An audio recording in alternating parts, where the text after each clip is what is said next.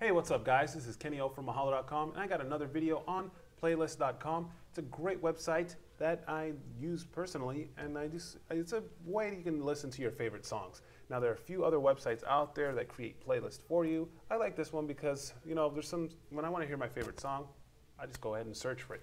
And I'm going to teach you how to manage your playlist, because sometimes the song gets kind of old, or maybe you want it in a certain order. So let's go ahead to make sure you guys are logged on. As you can see, I'm logged in right there. Let's go to My Playlists. And then from there, we can check out our playlist, and we can go ahead to Manage. And there's some other cool options right there. So let's go to Manage. And with just these arrows, let's say All Blues, because I'm in a blue mood. And I could just go ahead and click it on that plus arrow right there. I can even zoom in for you guys. Boom. And just see that? It moves up right there. Or I could just click and drag. That's simple. And this flamenco sketches, I'm not really feeling the song anymore. I've listened to it too many times. I can go ahead and click and delete. And we'll just save changes. All right, I'm pretty sure I want to save that. Go ahead.